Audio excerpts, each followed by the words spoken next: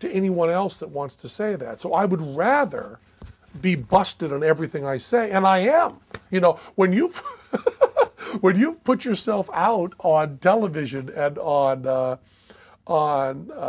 radio as someone who really does believe in objective truth, there is not a sentence that I will say in this interview that won't get 3 or 4 tweets of somebody with information busting me on it.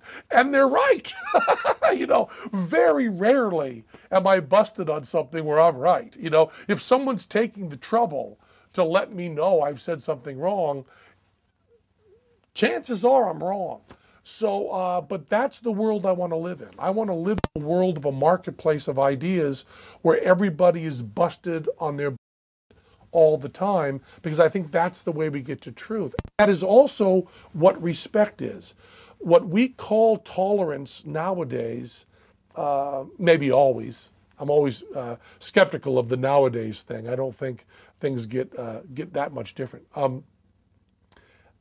What we call tolerance is often just condescending. It's often just saying, okay, you believe what you want to believe, that's fine with me.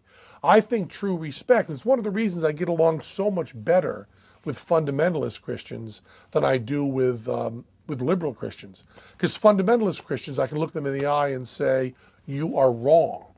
They also know that I will always fight for their right to say that.